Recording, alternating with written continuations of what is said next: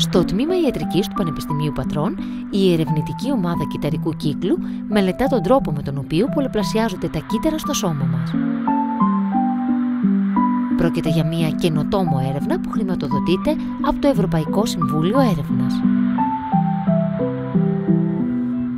Κάθε δευτερόλεπτο στο σώμα μας γεννιούνται εκατομμύρια νέα κύτταρα. Καθένα από αυτά τα κύτταρα περιέχει στο DNA του τη γενετική πληροφορία για τη δημιουργία και λειτουργία ολόκληρου του οργανισμού. Ο τεράστιος αυτός όγκος της πληροφορίας θα πρέπει να αντιγραφεί με ακρίβεια και να δοθεί αυτούσιος στα θυγατρικά κύτταρα κάθε φορά που ένα κύτταρο διαιρείται. Αν αυτό δεν συμβεί, τότε τα κύτταρα μπορεί να ξεφύγουν από τον έλεγχο του οργανισμού και να αρχίσουν να πολλαπλασιάζονται ανεξέλεγκτα, δημιουργώντας έναν καρκινικό όγκο. Προβλήματα στους μηχανισμούς που ρυθμίζουν το DNA των κυττάρων αποτελούν τη γενεσιουργό αιτία του καρκίνου. Στο εργαστήριο μελετάμε πώς τα φυσιολογικά κύτταρα εξασφαλίζουν ότι το DNA τους θα παραμένει σταθερό και τι συμβαίνει με τα καρκινικά κύτταρα έτσι ώστε αυτά να ξεφεύγουν από τον έλεγχο και να πολλαπλασιάζονται ανεξέλεγκτα. Εκατοντάδες πρωτεϊνικές μηχανές μέσα στο κύτταρο ελέγχουν συνέχεια το γενετικό υλικό και ρυθμίζουν την αντιγραφή και την επιδιόρθωσή του στην περίπτωση που αυτή έχει υποστεί βλάβες, για παράδειγμα από την υπεριώδη ακτινοβολία του ηλίου.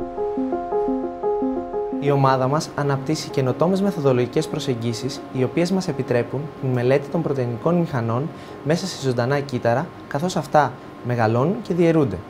Το συναισθιακό μικροσκόπιο που βλέπετε πίσω μου μας επιτρέπει την μελέτη των πρωτεϊνικών μηχανών την ώρα που αυτές επιτελούν το έργο τους. Επιπλέον, με τη χρήση ισχυρών παλμών λέιζερ, μπορούμε να επέμβουμε στο κύτταρο ώστε να κάνουμε βλάβη εντοπισμένα στο γενετικό υλικό και να μελετήσουμε την απόκριση του κυττάρου στις νανοχειρουργικές αυτές επεμβάσεις.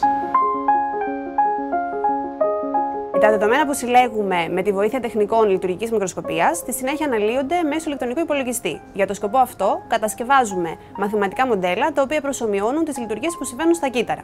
Για παράδειγμα, εδώ πέρα βλέπουμε ένα τέτοιο μοντέλο, το οποίο αναπαριστά τι συμβαίνει σε ένα κύτταρο που έχει υποστεί εντοπισμένη βλάβη στο γενετικό του υλικό μέσω υπεριόδους ακτινοβολίας. Στη συνέχεια, τα αποτελέσματα από την in silico αυτή ανάλυση συγκρίνονται με τα πειραματικά δεδομένα του εργαστηρίου, έτσι ώστε να καταλάβουμε καλύτερα τη φυσιολογική λειτουργία των κυττάρων.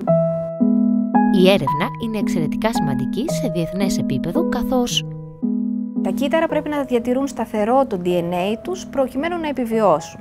Κάποιες αλλαγές όμως στο γενετικό υλικό τους μπορούν να τους δώσουν ένα εξελικτικό πλεονέκτημα, να τα κάνουν καλύτερα προσαρμοσμένα στο περιβάλλον τους, με αποτέλεσμα να υπερισχύουν έναντι των φυσιολογικών, αυτό το οποίο γίνεται στον καρκίνο.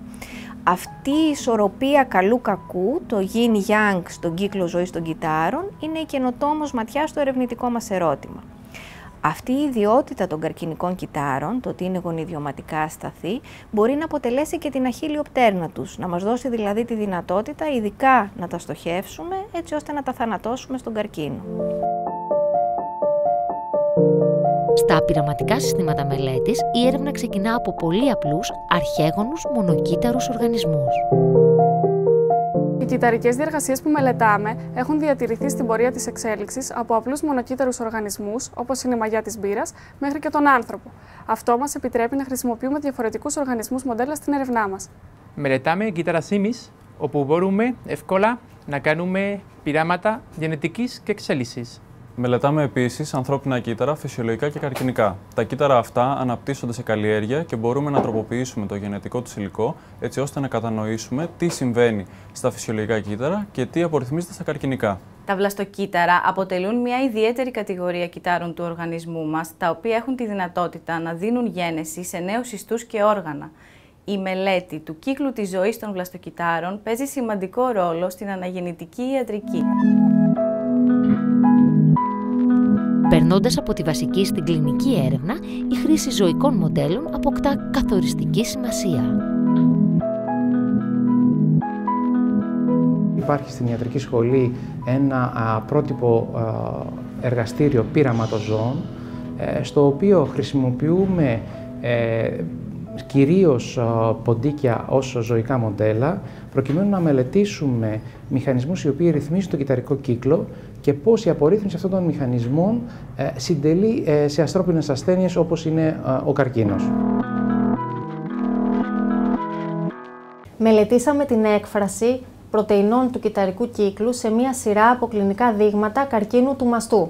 Η ανάλυση μας έδειξε ότι η υπερέκφραση παραγόντων αδειοδότησης της αντιγραφής του DNA σχετίζεται με την ενίσχυση του ογκογονιδίου χερτού που οδηγεί σε επιθετικούς όγκους. Βασικός πυλώνας της έρευνας δεν θα μπορούσε να είναι άλλος από τη συνεργασία και μάλιστα τόσο σε τοπικό και εθνικό επίπεδο όσο και σε διεθνές.